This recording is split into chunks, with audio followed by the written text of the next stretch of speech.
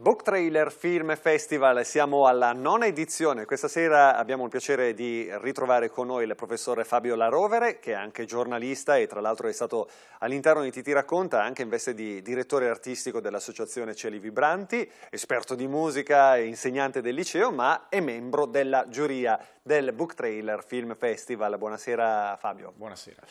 E torna anche Marco Cominelli, ex studente del liceo Calini, attualmente laureando in ingegneria ed è regista del Booktrailer che questa sera presenteremo. Ma attenzione, fa parte anche della giuria del Booktrailer Film Festival, giusto? Giusto. Ben ritrovato Marco. Allora, ci stiamo avvicinando al momento clou, ricordiamo le iscrizioni termineranno il 20 marzo, dico bene professore? Esattamente, sì, le iscrizioni terminano il 20 marzo e possono partecipare, come sanno tutti i nostri studenti e i ragazzi interessati al progetto, gli studenti delle scuole superiori italiane e non solo, anche diciamo europee. Abbiamo probabilmente anche qualche partecipante dall'estero anche quest'anno, e un concorso per realizzare un trailer della durata massima di 3 minuti ispirato a un libro e che, come avviene per i trailer cinematografici, ha come principale scopo quello di promuovere la lettura del libro, che chiaramente è una finalità che ben si sposa con gli obiettivi più generali della scuola, essendo l'iniziativa promossa dal liceo Calini, che insomma in fondo è una scuola, quindi prima di tutto noi facciamo didattica e cerchiamo di fare cultura. Certo. Lei è anche esperto di musica, quando segue come giurato... Perché mi dai del lei che ci diamo del tu. Quando segui, era giusto per creare per farmi un'immagine... più vecchio di quel che sono, no, è chiaro. L'autorevolezza c'è a prescindere, Fabio. Quando segui come giurato il book trailer, dai anche attenzione alla musica che viene selezionata? Sì, sì, perché la musica è una componente essenziale. È vero che il book trailer, come dire, gioca molto sull'immagine, però è altrettanto vero che la musica o le parole, insomma, che possono essere scritte, possono essere recitate, perché insomma poi i ragazzi trovano modi diversi, no, di esprimere la propria creatività. Ecco, noi negli ultimi anni abbiamo visto crescere il numero dei book trailer con musiche originali, e questo è molto bello, perché se al di là appunto della regia, al di là della combinazione di immagini, mettiamo insomma della sceneggiatura, tra virgolette, se così la si può definire, del trailer, se c'è anche un impegno degli studenti, dei ragazzi nello scrivere la musica, questo viene molto apprezzato dalla giuria, e credo che gli ultimi book trailer premiati avessero anche proprio musiche originali. Sì, le ultime edizioni hanno visto un aumentare del numero di book trailer con musica originale realizzata proprio dagli studenti, e la giuria ha scelto di premiare questa scelta proponendoli durante la serata di premiazione, in alcuni casi anche vincendo i primi premi. Nel tuo caso, stasera noi presenteremo il tuo book trailer che si riferisce all'opera al nero. Nel tuo caso la musica come è stata selezionata? Nel mio caso si tratta di una musica non originale. Questo che vedremo stasera è un book trailer che era in concorso nell'edizione 2010 del Booktrailer Film Festival. Erano partiti dall'idea di voler realizzare un book trailer che raccontasse la storia dietro il libro, utilizzando una videocamera e dei nostri compagni come attori. Non volevamo soltanto proporre delle immagini che scorressero e dessero idea dell'atmosfera del book trailer, di cosa il book trailer parlava, ma volevamo proprio raccontare la storia narrata nel romanzo di Marguerite Yourcenar. Il book trailer è l'opera al nero. Il libro è stato scelto da te, dai docenti? No, perché non ci deve essere lo zampino, giusto? Il libro l'avevo scelto io come lettura estiva da una rosa di libri consigliati, e mi aveva molto colpito, mi era molto piaciuto. L'ho fatto leggere a dei miei amici, ci siamo trovati verso la fine dell'estate e abbiamo cercato di mettere insieme le nostre conoscenze per dare vita poi a quello che è diventato il book trailer. Allora, a te era stato consigliato, a te è piaciuto, adesso guardando il book trailer realizzato proprio da Marco Cominelli e se non sbaglio anche da altri tuoi compagni. Possiamo nominarli Leonardo Lonati ed Enrico Fregnan. Ecco, perfetto, vediamo se guardandolo invogliamo anche qualcheduno dei nostri telespettatori. L'opera al nero.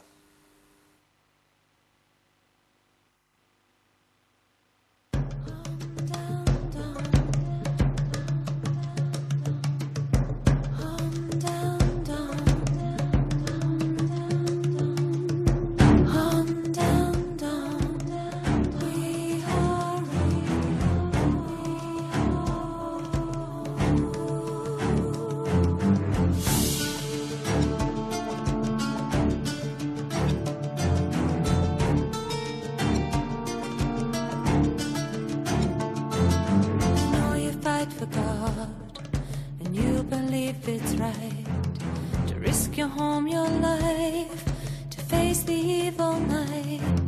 But in the darkest night, when our children are asleep, I think about the families of our enemies.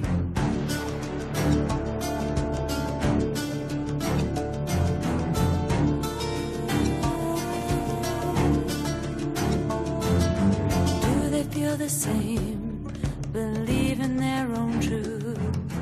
They must love the children as fiercely as we do. We all share one thing, our hearts were given from above, and the only thing worth fighting for in this world is love. On and on through the years, the war continues on. Why can't we see the truth? We are all one.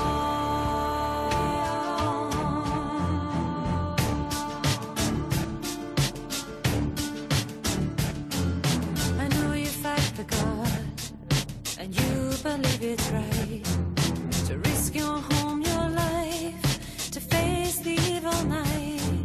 But in the darkest night, when our children are asleep, I think about the families of our enemies. On and on through the years, the war continues on. Why can't we see the truth? We are all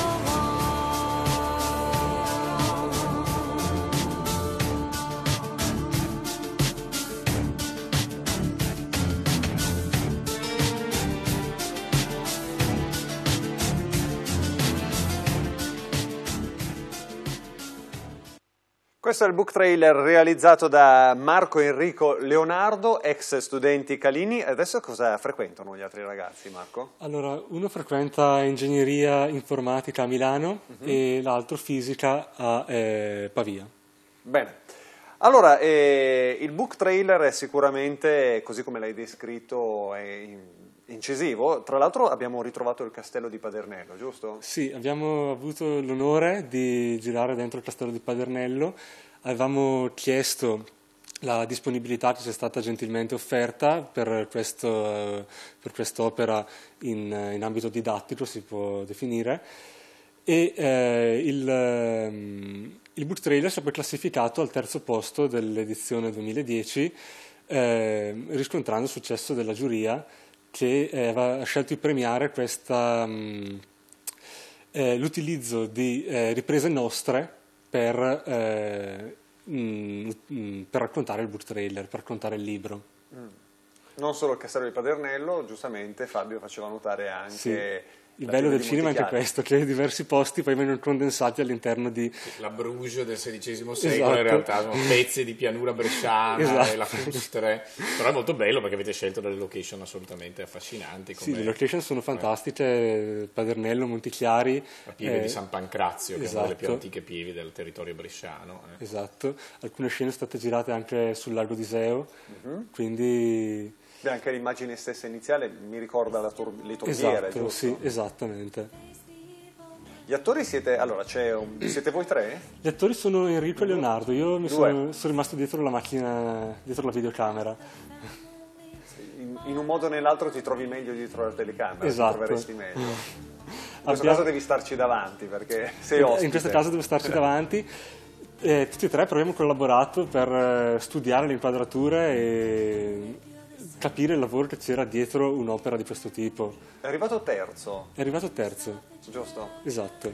Fabio, da quanti anni sei nella giuria del Booktrailer Film Festival? Sono 10 anni, credo, ormai, da quando ho iniziato questo progetto, un progetto molto bello che portiamo avanti come liceo e che speriamo, insomma, di veder crescere nel tempo. Sicuramente riscontra una grande simpatia, anzitutto tra gli studenti della nostra scuola, ma anche tra i ragazzi di diverse scuole bresciane, perché, come dicevo anche in altre occasioni, il linguaggio delle immagini, il linguaggio della musica che appunto va a ritmo con le immagini, la parola ritmo è fondamentale per noi della giuria quando valutiamo un book trailer. Questo linguaggio è particolarmente vicino al linguaggio dei ragazzi di oggi e quindi a volte i colleghi che assegnano letture di libri chiedono di fare la classica relazione scritta sul libro, ma possono anche chiedere, come il caso della professoressa Forcella, che è l'anima di questo progetto, possono chiedere di realizzare anche un book trailer che può esprimere lo spirito del libro allo stesso modo di come